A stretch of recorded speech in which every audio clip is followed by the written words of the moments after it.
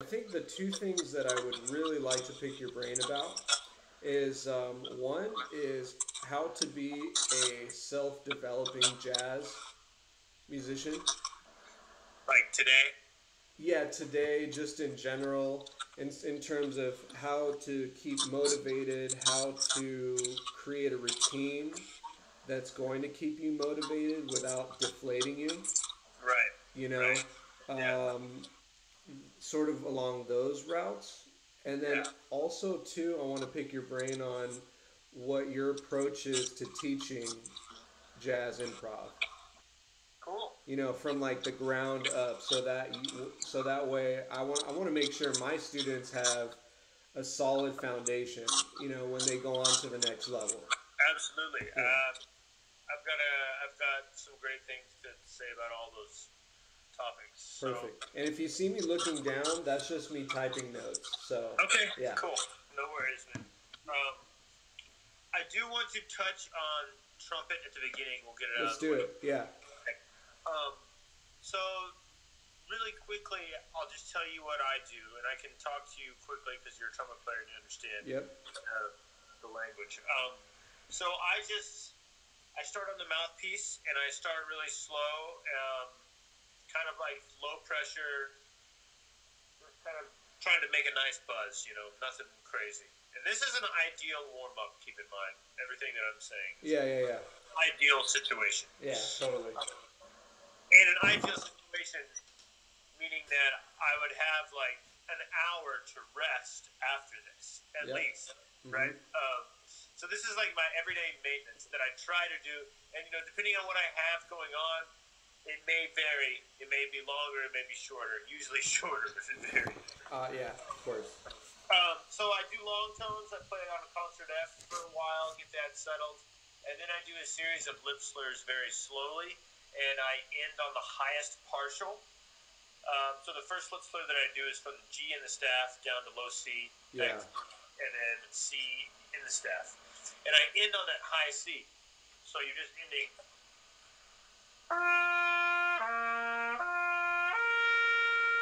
And I'm holding the C as long as I can, right? I'm making that note the long tone of the. Sure.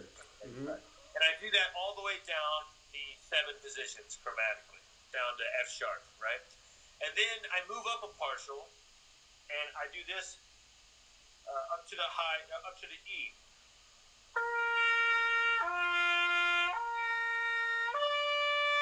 And I make that my long tone, right? Yeah. Go down the chromatic series. And then I move up one more partial to where the last.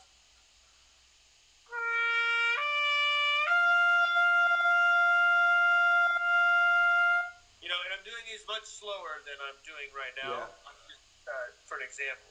And I go all the way down the chromatic series. So by the time it's over, I played a lot of long tones. Because I when I say long tones, I literally mean like I try to do Tone it. that is long. Yeah.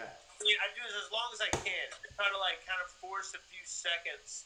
I'm not like trying to kill myself or anything, but like I'm trying to extend the note as long as I can with a good sound, because it's a no pressure situation and it's practice, right? Yeah. So you're just kind of working out, and so every time you spit out a few more seconds, it's kind of like you don't have to spit that out the next time. It just kind of get longer, right? Mm-hmm. So I do that, and then I do those same lip slurs but faster, down the same chromatic series. And by the end of it, hopefully this is not a disaster because I played a lot yesterday and I haven't played a whole lot today. But, yeah.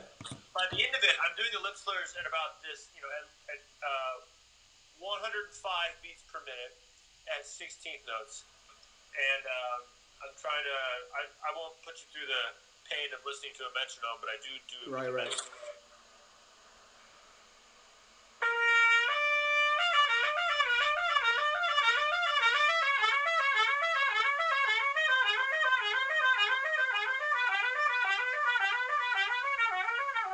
And so forth. That's cool. Until those are getting really good. But I remember I start on the lower partial. Yes. I start on the C partial. Yeah. And those are tough, actually tougher than the high ones because they're farther apart, especially at that tempo. So to really get those going,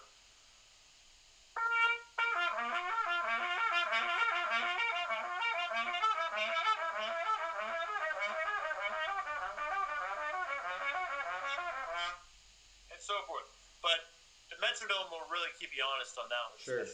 Um, okay, so those are the lip slurs, the like lip flexibility exercises. Now, at any time I'm tired, I will take a break. I'll take 3-5 minutes and just chill, do something else for a minute, and then come back. So now I've done all my lip slurs. I'm moving on to tonguing, and I will just, the Clark Studies exercise. Yeah. I will tongue every note and play 105 beats per minute, 16th notes, and I will do it in all 12 keys, starting from C in the staff down to C in the staff. Okay. It's about this fast.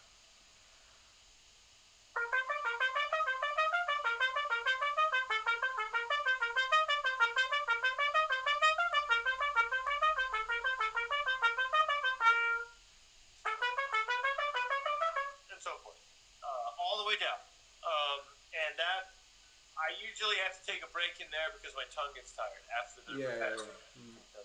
But that is good because you're literally just doing, I call them trumpet push-ups. Yeah. You're just kind of like working out your tongue so it can keep up. Mm-hmm. And after that, I'm pretty spent. So that's kind of like my everyday warm-up. A little bit of long tones, a little bit of lip slurs, flexibility, and some tonguing. And I'm kind of going through this thing where I'm practicing quiet. I'm trying to practice quieter. I feel like I've been practicing too loud. Sure. And just kind of not, wearing myself out and like not really reading the acoustics of the room as well as I should. I think that's very important. Yeah. As a trumpet player, you have to be very careful not to overexert yourself in certain situations where it's unnecessary. Like you're in a room that's very padded and absorbs a lot of sound. Your sound's going to die and get eaten up by all of that insulation or whatever. And so you're going to want to hear that natural reverb that you're used to hearing in your other practice space that's very acoustically friendly. Yeah, totally. So you'll overcompensate by playing too hard and doing all this stupid stuff to make up for it. So just be aware of that. I'm running into that problem myself. Practicing at my house, it's a very live acoustic situation in here. Right. And I like that as a trumpet player. Yeah. It's friendly. It's kind of builds your ego it's comforting. sometimes. Yeah, comforting. But you have to be careful because when you go to like a gig, hopefully when they come back, it's not going to sound like that. Is the point? Like you don't want to play any differently because obviously you're capable of producing the sound and the note on the trumpet physically in that situation. You shouldn't have to the acoustics of the room shouldn't affect you. Is my point, and you have to be careful.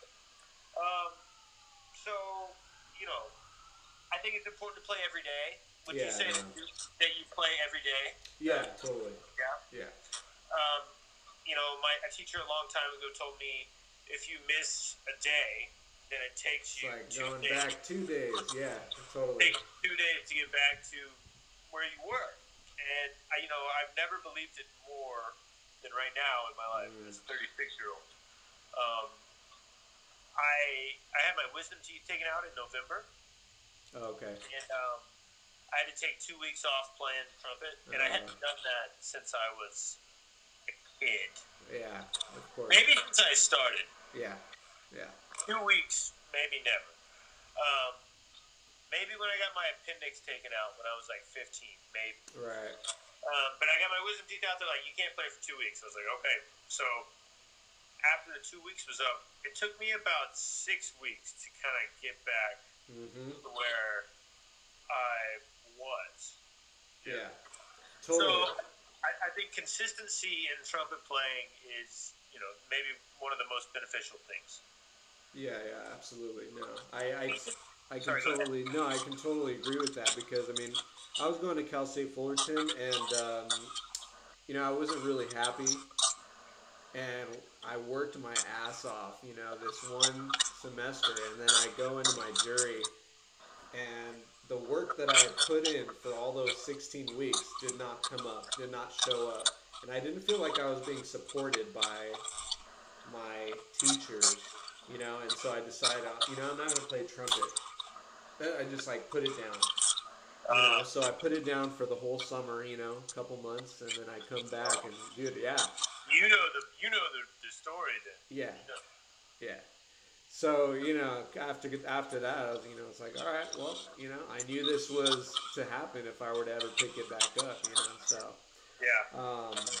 Hey, what do you work on double tonguing, triple tonguing a lot? Is that practical in what you do? In my professional life, it's not really practical. There's not a whole lot of call for it. I mean, it's fun, but I want to, yeah. Right. But recently, when quarantine first started, a buddy of mine, trumpet player friend, everybody started making these videos, recording at home and everything. So we were going to do Bugler's Holiday. Oh, cool. All right. And, it's double tonguing central. Yeah. And I had the third part, I think. And, it's low double tonguing, like D's, low D's, and it's, really soft. Man, it was so humbling, man. Yeah, okay, yeah. But no, I usually don't. I had to for something like that. And it came back to me quicker than I thought. But at the same time, I got tired really fast. Sure. Yeah. No, absolutely. So, okay, cool. Not something I worked on a lot. No. Yeah. Totally. So that's kind of the trumpet in a nutshell. Sounds like you've been through more than enough trumpet battle to know the deal with it. I would say that it's not really important to do the same exact exercises every day as far as routine is concerned. Sure. I think it's it's a principle. I would imagine it develops over time, And it changes, right? This is something that I've come up with over however many years. And it does change from season to season. Sometimes instead of doing just a triad, I'll add another partial. Something. Okay, yeah. It doesn't matter. That the point is lip flexibility. Starting slow, getting faster, and then and then moving up in partials. If you want to, you can keep going if you feel comfortable. Sure. In the partials, I don't feel comfortable ever. Especially in my warm-up routine, by the time I'm there, I'm like, nah, I'm gonna stop right here. Yeah. But okay, let's switch gears so we don't run out of time before we get to your questions. I want to spend some time on them. So repeat to me what you wanted to talk about again. Okay, so I guess the first one that we can go over is. What's your approach on teaching improv in terms of creating those foundations, especially for maybe somebody who's just starting out, Yeah, someone that would be going to your high school. Yeah, exactly. Like a lesson on how to teach improv. Yeah. Well, I do these. I do lectures and master classes at universities and stuff, and when I get the chance, I like to have a rhythm section kind of set up and have some students who are players that will play with me, and I can kind of use them as for example situations. Sure. But as far as getting a grasp on improvisation as a beginner, I think that ear training is very important. Okay. I think that beginning, if you haven't already, begin a relationship with the piano or a keyboard. Okay.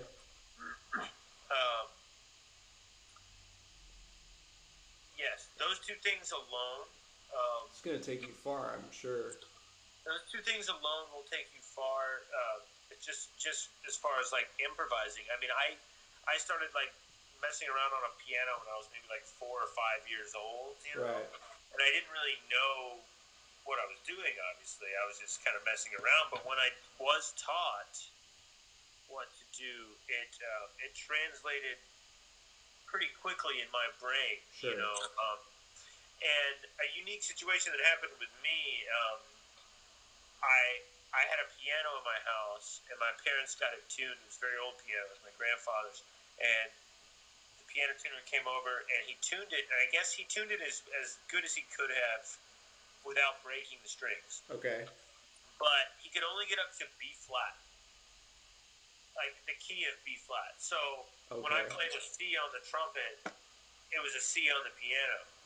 Oh, wow. Okay. So, in a way, either him or the universe was like helping me out. Yeah, right. Because now I had an acoustic piano that I didn't have to like transpose, kind of. And so I knew I had a relationship with the piano, and I would start. These are good things that I tell kids to do.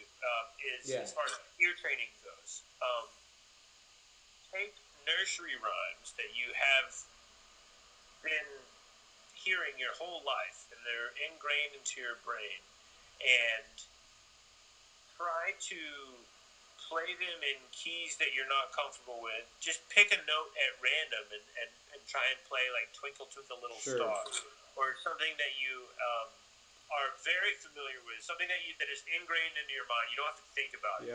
It's like picking a note and then using your ear to go to the next note, and practicing that way. I used to do a pretty fun thing. People thought I was nuts in college. I was in the practice room, and I would do the Star Spangled Banner. Like different keys. But I would switch keys every phrase. Okay. Like every measure or something. So, I don't know if I can do it.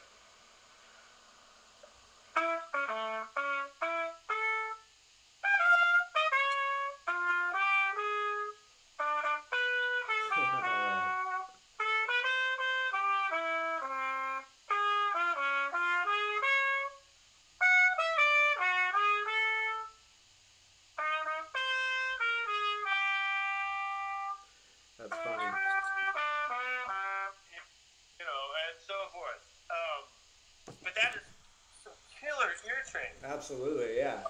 No, totally. And definitely don't start there. Start with something that you're super familiar with, like I said, a nursery rhyme or something. Right. And I always ask this question. I'm like, okay, how many of you guys know all of your major scales? Yeah. And I get all these hands, and then I say, okay, can you play me Twinkle Twinkle Little Star starting on your G sharp or whatever? Right. And I get puzzled faces. I'm like, they get scared. I'm like, no, I can't. And I'm like, well, if you really knew Twinkle Twinkle Little Star and you gave it a shot, theoretically, you would be able to play it in all 12 keys if you knew all of your major scales, because it's just a diatonic melody, whatever. But the point that I was trying to get across is that knowing everything in all 12 keys, all 12 major keys, especially as a horn player, improvising is it's so essential, and the sooner you learn that, the better. There are people that go their whole careers without learning that. They can play the shit out of a blues in F, and then if you say, okay, blues in A, they sound like a third grader. Right. And you're like, that's weird. You just never did the work. Right. And see, I feel like I'm sort of at that point, or I'm like hitting a threshold in which I can get to the next level, but that's what I feel about like stuff in hard keys, or like in weird keys, like if a singer called a tune or something like that, would I be able to do, or if like somebody called, the point is, where you want to be, the goal is to not have any weird keys, right? Right. We don't want to have any weird keys. If we know autumn leaves, we should know that phrase. I know autumn leaves. Are you there? I think you're frozen. Yeah, no, I'm there. Yeah. You were just being extremely. I was being super. I was focused. No, all right, here we go. The phrase "I know autumn leaves," theoretically should mean like, yeah, what key? Okay, got it. You know what I mean? Like, and how you get there really quicker than any other way that I know is developing a relationship with the piano and sitting down and Looking at the intervals. Got looking it. at the intervals, seeing them at the same time as you're hearing them, being able to play multiple notes at a time, and hearing the actual chords, one note on top of one another. As a horn player, you can only play one note at a time, Right. and you're not looking at anything visually while you're playing. A lot of times you have your eyes closed, crying out loud. Right. So I think it's I call it the motherboard, of instruments, the keyboard. Sure. And learning, one of the best things that I ever did was learn that song Donna Lee in all 12 keys. Oh, that's cool. All right. You know that song? Yeah. It's basically just like a solo, right? Like it's just a bunch of yeah. So my trumpet teacher was like, I want you to learn Donna Lee in all 12 keys this semester. I was like, you gotta be out of your mind. Like, you can't. I was like, you can't do that. He was like a lead trumpet player. Yeah. And I was taking like technique lessons with him, and it was great. His name was Jay Saunders. Played lead trumpet with Stan Kenton. Okay. Is he related to Carl Saunders? No. Got it. But I do know Carl. Carl's great. Anyway, he was like, "Yeah, I want you to learn Donna Lee in all 12 keys." I was like, "You can't play." He was like, "That's not the point." Right. That's not the point. I want you to learn it, because it'll benefit you. And man, it really did. Because I feel like it elevated my bebop vocabulary by like 80% or something. Just learning all those lines and getting comfortable in being able to improvise in the key of B concert, the changes of Donna Lee. Right.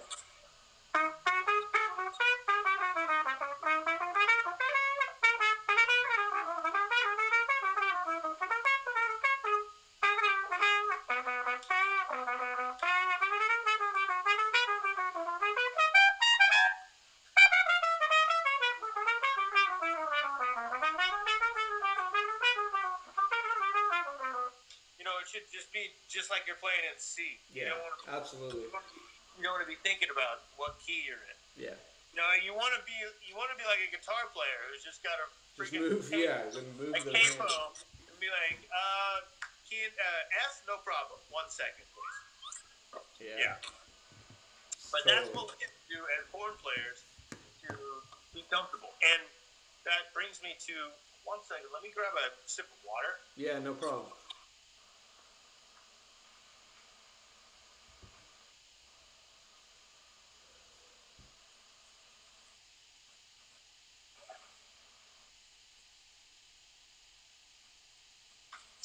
Sorry about that.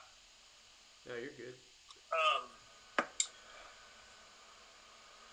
That was bringing me to the point I want to talk about with improvisation. And with young people, it's very hard to get it across because there's so much learning to do before you can actually reach this state of mind that I'm talking about. Right. And that is when you improvise. It's only happened to me like a handful of times in my life.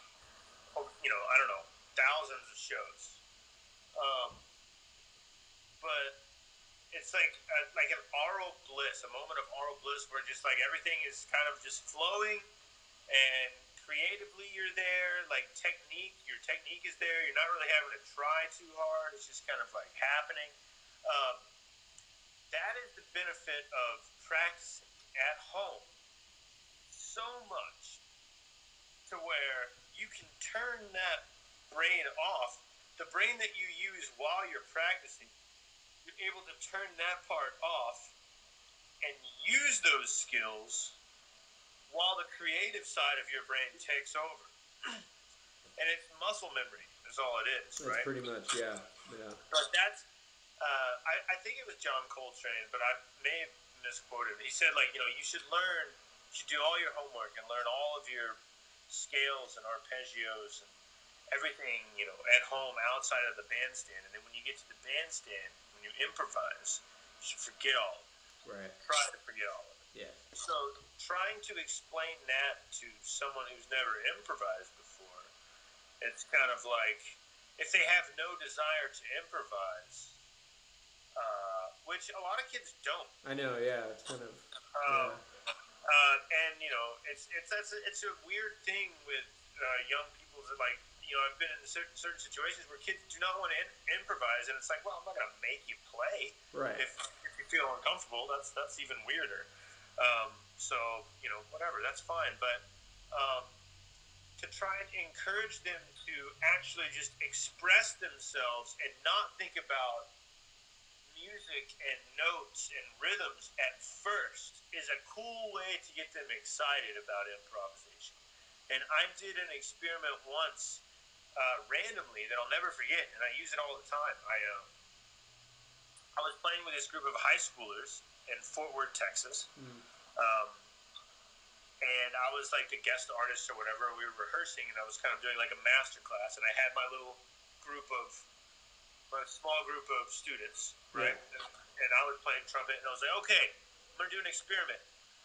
We're going to just jam to like a funky groove in G minor. That's all I'm going to say, right? Those are the only guidelines. And these musicians were high school musicians, but they were like the most advanced ones that were playing with me, right? Yeah. So they had the highest sense of what was going on in the room besides me, right? And I started playing, G minor funk. I was like, I just counted it off. And, they started pretty chill or whatever. And I started playing, like, just whatever,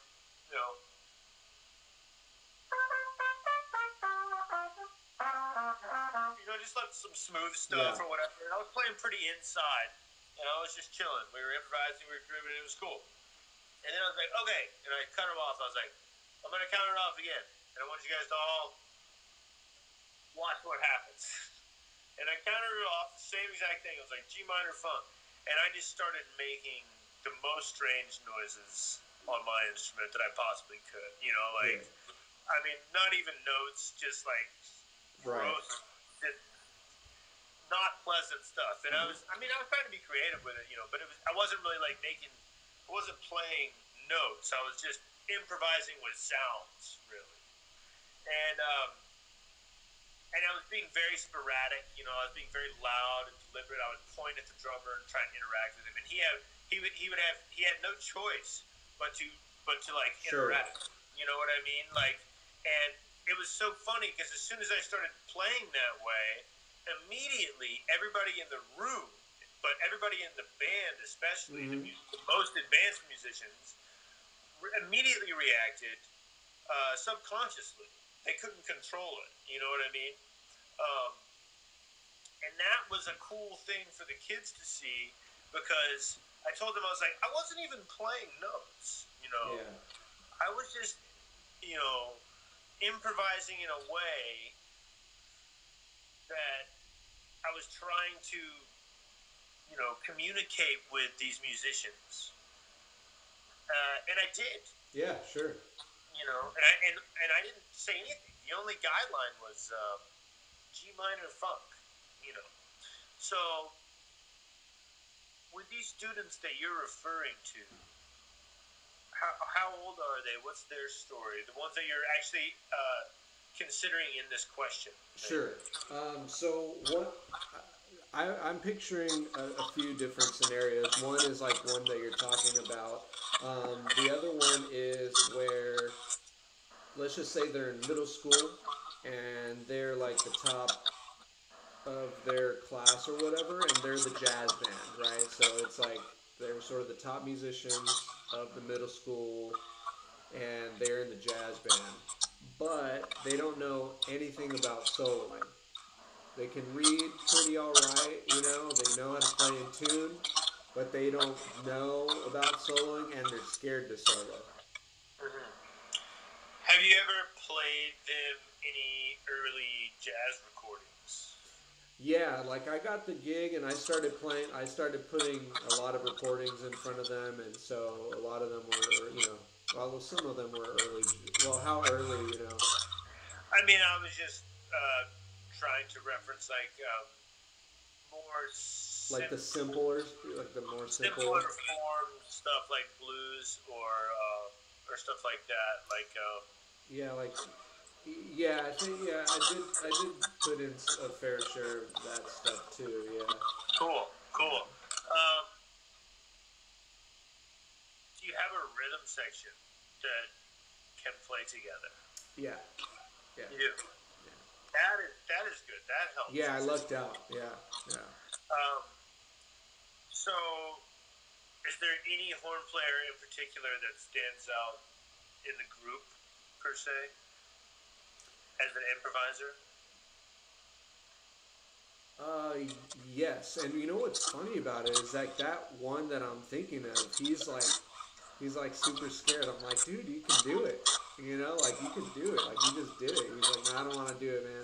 Like, oh man, So it's like one of those things. But let's just say if he could play, or if he is down to play, Then I would have him. I would start everyone on a 12-bar blues form. Yeah, okay. That's the first song that we would try and learn. I would stick to the most simple chord changes as possible. So 4 bars of the 1 chord, Right. 2 bars of the 4 chord, 2 bars of the 1 chord, 1 bar of the 5 chord.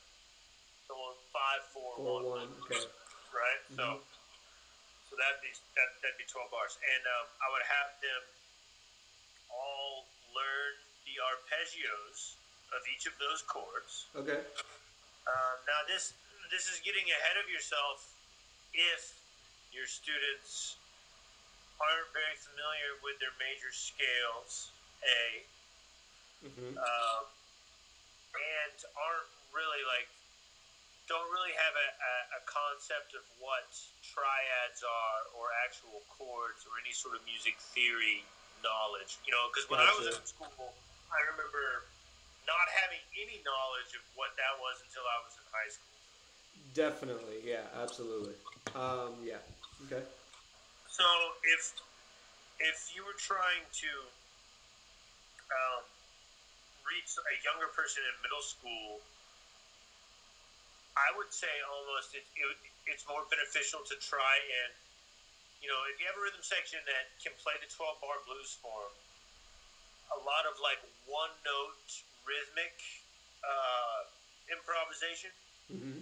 is very good. Okay. Because you can play one note over the whole blues form and it's going to sound okay, depending on what the note is. Okay. Yeah. Um, and you can be very rhythmic with it. I think you have to start somewhere, and if they don't know, any music theory or what the third of C major is, then You got to go back and you have to go back and teach them the basics there. Right. Get them to where they can tell you what a C dominant seventh chord is. Mm-hmm. Because if you're not there, then you We can't can't really really go on. Right. right. I mean, you can improvise without knowing that stuff. Right. If you have a rhythm section that's there to play a 12-bar blues, Yeah. those guys or girls are solid. Then you can be like, okay, here's what we're gonna do today, just to kind of get ourselves to improvise. Is these guys are gonna play a 12-bar blues, and we're just gonna take one note solos and pass it around and just kind of get some sort of rhythmic ideas going or something like that. Yeah. Totally. Okay. That makes sense for sure. Yeah. Okay. Sweet. Thank you. Maybe we can switch gears a little bit. Sure.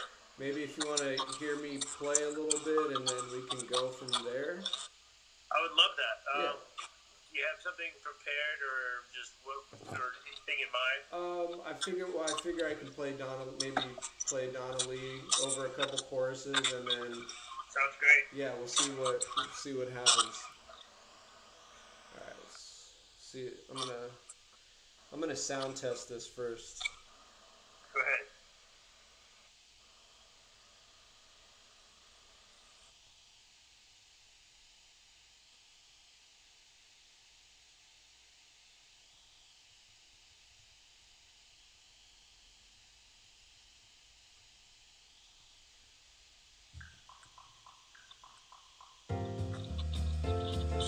you hearing that all right?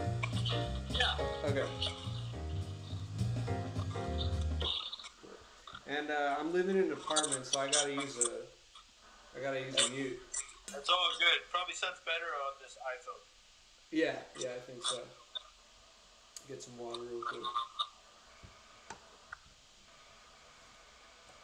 So, like, you already know the tune, so I'm just gonna improvise. Sounds good. Okay, cool.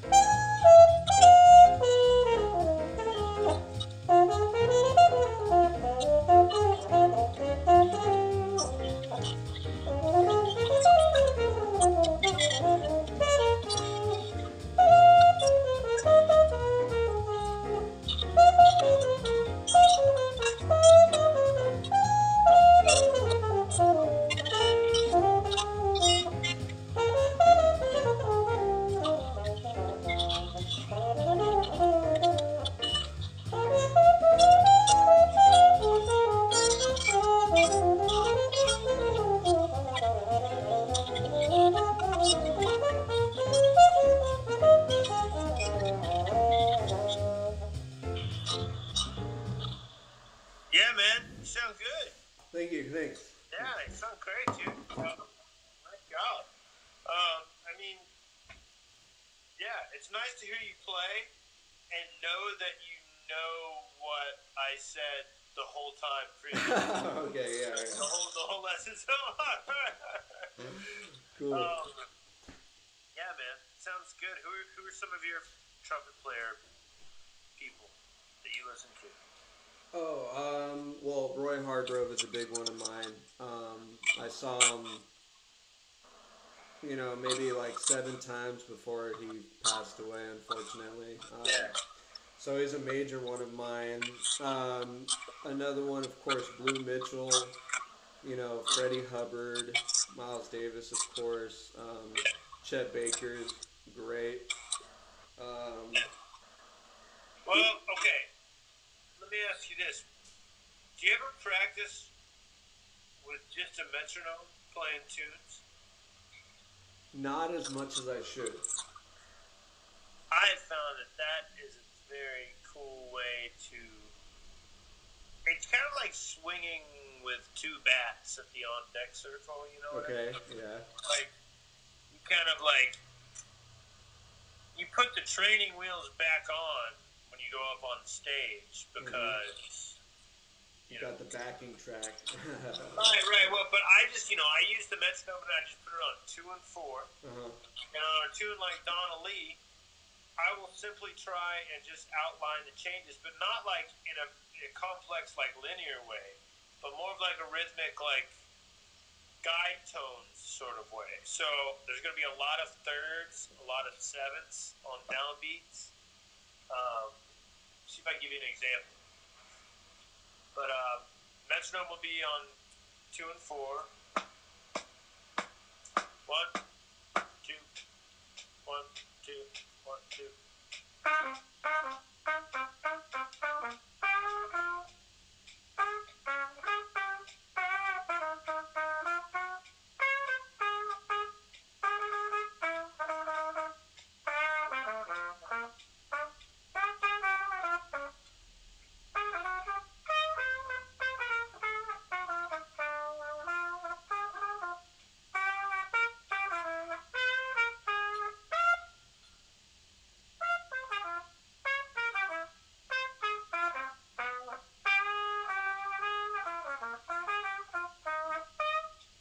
And I'll go through like that, and I'll just have the metronome on 2 and 4, and I will try and just keep the form as long as I can, and gradually start adding more lines. Yeah.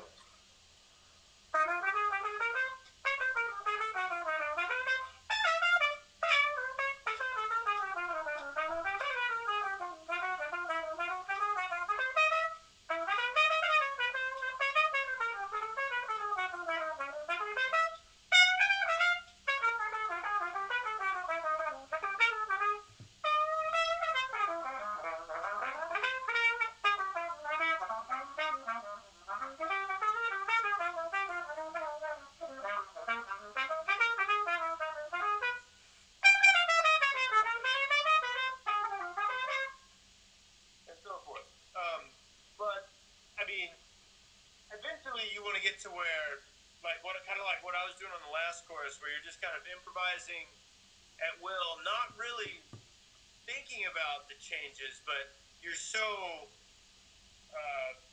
comfortable with the key and all of the chords because you spent the time at the piano, right, and all the extensions, and you're landing on those thirds and sevenths at the right times. Um, you know, that's when you get to start like having a lot of fun yeah, because you can kind of go. You know, you hear people play outside of the chord changes a lot of times. It's right. like you can kind of go in and out whenever you want, but I think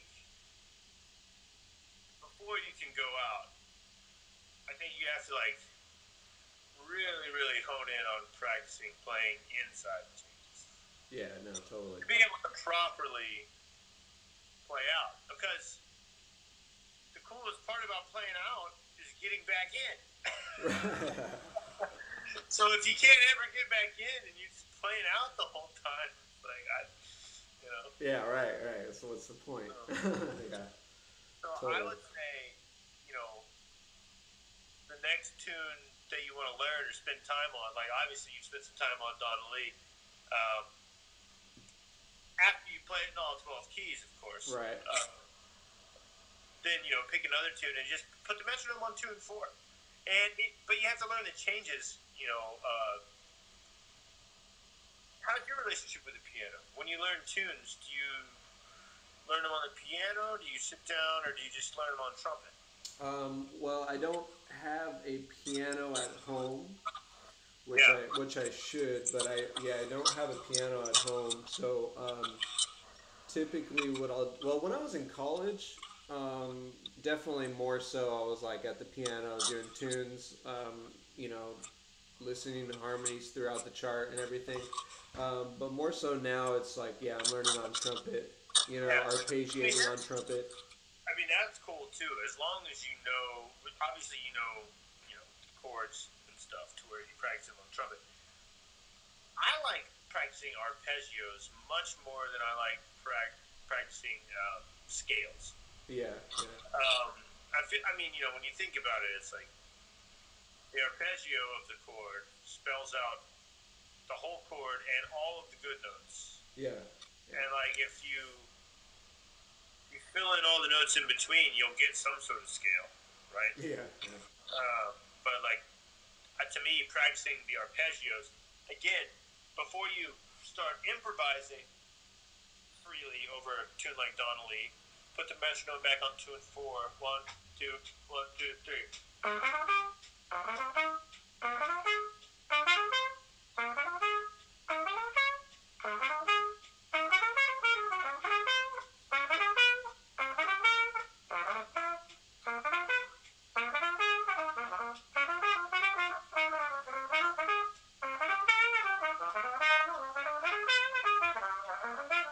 And you know what's cool about that is that when you mess up, it kind of forces you to kind of create to improvise Yeah, and, yeah. and create to find your way back. Sure. And the metronome keeps you honest. Yeah, totally. And when you do stuff like that, like you'd be surprised. You ever play a gig with just a bass player? Yeah, yeah. I've noticed. Now I'm not going to call anybody out, but I've noticed over the years that like whenever I play without a drummer, in any situation, the tune, if it's a swing tune, is not going to rush. If anything, it's going to drag. Yeah, definitely. Right. Yeah. So especially without a drummer, so like you practice with a metronome all the time, and then you go to a gig or a session without a drummer, and it's kind of a drag, literally. Right. Yeah. Because you have to be the guy that's like, guys, everything is dragging. Am I the only one that practices with metronome? You know what I mean? Like, so I think that helps too. Totally. Learning tunes. But I mean, you're at a point now in your playing where I think you just need to start learning these tunes in all 12 keys. Yeah. Like if you can play the way you played Donna Lee just now for me in the key of our B.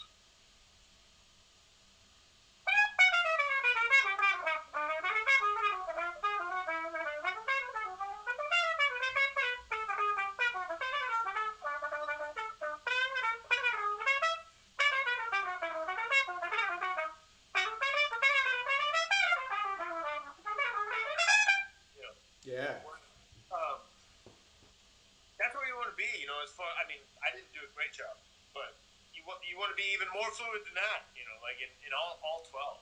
Sure. All 12. So I think if you did that, you'll probably naturally get bored of playing, tunes like that. But with your harmonic knowledge that you learn from doing that, right, it's going to make you want to play all different kinds of stuff over all different kinds of music. Absolutely. Which actually leads me to my next question, which when we practice, or at least when I practice, especially jazz, it's hard for me to balance practicing the things that I'm good at and the things that I'm not good at. So, I mean, I like to jam. I like to put on a backing track and just, Yeah. solo and everything. But I don't really like to practice what I'm not good at. So like, how do I balance that without getting too deflated? You know? Yeah. I remember this question from the beginning. It was a good question.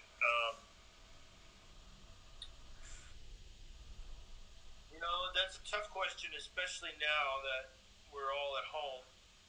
Um, because, if this thing wasn't going down, I would say, like, just maybe go out and hear some music and get inspired. Um, or maybe checking out music online is like the next way to do that. Right. Not the same, obviously, but staying inspired to improvise. I totally know what you're saying when you're like, I don't like practicing what I'm not good at because, I don't think anybody does, but like, that clicks with me because I used to do this thing where I could not get through my warm up routine. Yeah. I couldn't get through it. I could not focus long enough to get through 20 or 30 minutes of playing trumpet without, screwing around on Donna Lee or whatever. Right. And then I had that whole wisdom teeth thing, and I was like, all right, I have to focus on trumpet and nothing else for the next like month or whatever. So I did, and it kind of refocused me on that. But improvising to me, it's not any fun if you don't do the homework. Like all the shit that we're talking about, theoretically, harmony. I mean, we didn't even get that deep into harmony, only because I heard you play, and I know that you understand it. It's a matter of you practicing and repeating and Right. learning something in all 12 keys and doing the homework that I'm talking about. Mm-hmm. Because once you do all that homework, you get to a point where you play with people who are on that same level, and it's like, wow, you don't even have to play like anything fancy or cool for this shit to groove. Right. Everyone is so comfortable. I had a master class with Bob Reynolds the other day online, and I was like, we were talking about the same thing, and I said at one point, I was like, I guess you have to practice getting comfortable, so when you perform, you can be comfortable. Okay, yeah, totally. I mean, you know what I mean? Like, you have to get comfortable to be able to play comfortable. But I said it in a way cooler way. Yeah, no, I get that for sure. The point is just to do all that stuff, all this guide tones, all this deep harmonic knowledge that you can get sitting at the keyboard and transcribing someone like Bill Evans. Right. Yeah, I mean, like, going back to my trumpet upbringing, I had a really great trumpet teacher who taught me great things about trumpet fundamentals and trumpet technique, and he showed me how to be a developing trumpet player, which is great. But his foundations and what he instilled in me were foundations in classical music, which is totally fine. I loved it and everything. It was great. Um, but I don't have that same thing in the jazz realm, if you know what I'm saying. You know, like I don't have that like, oh yeah, I can just go do this and this and this and this, and I'm like, I'm gonna have a bunch of fun and like, it's not to that point quite yet. It's like, oh shit, like I gotta Right. do my Donna Lee in the key of C sharp. Here we go. Let's. Well, I mean, also, you know, when I was a lot younger, I used my idols for inspiration with like transcriptions and stuff like that, and that to me was fun. I haven't, transcribed seriously like that in a long time, but like, Mhm. you also like have to have a little bit of a passion for it. I mean, Yeah, no, absolutely. and I'm sure you do, Yeah. but like, like it's a thing where like if you're sitting there like once you like transcribe a Cannonball Adderley solo and you're like playing along with it on the trumpet, like barely hanging on, Yeah. and you did the work, and it's like, man, you know how much better you are. Right. Right. You know how much better you are now that you did that. Like that's crazy, and like people just won't do that Mhm. ever, and they'll be musicians their whole lives. Mhm. But they won't ever have sat down with a trumpet and played along with the Cannonball Adderley solo until their fingers fall off and their face. Yeah. Yeah. You know what I mean? Like, it's just, I guess, not to be cliche, but it's like, if it was easy, everybody would play jazz all the time and it would sound good. And you would enjoy listening to people playing jazz. Right. Right. That's the key to me. Like people say, well, if it was easy, people would play jazz all the time. I'm like, no. If it was easy, people would enjoy listening to everyone who plays jazz play jazz. Right. Right. And people don't enjoy. Most people, by a majority, don't enjoy listening to the majority of jazz. Just as a fact. Yeah. No. Absolutely. Yeah, man. I think it's one of those things. I'm just at a hurdle right now that I'm going into the next phase of my trumpet life. You know what I'm saying? Like. Yeah, and it's an interesting situation with the pandemic and everything to be in that spot because there are things that are not at your disposal that should normally be. Right. As for everything that's happening in this world. Totally. But Yeah. it's just one of the things that comes along with it. It's like it's a tough spot to be. So, man, there's going to be a lot of people coming out of this thing that have been in the woodshed, though. Yeah, I know. And just like practice. I'm a little scared, to be honest with you. Like, man, at some point I'm gonna have to spend like a month just like practicing before like people start performing again, because people are gonna be locked and loaded, man. Oh yeah, no, absolutely. No, I can only imagine. Yeah, I mean, I've just been trying to find that spark, that's something that just gives me the, you know what? Let me ask you this, because I just got a spark from it. Your home recording setup. Do you have one of those? I don't. No, I use my phone. So.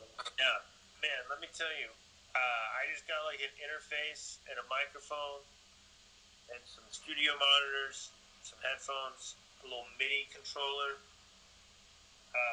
Changed my life. Really? Changed my life. You can. It's fun again. To like play trumpet, hear yourself in like a nice clear tone, and like you actually sound good. And it's like, oh, it didn't sound good. Well, I can redo it.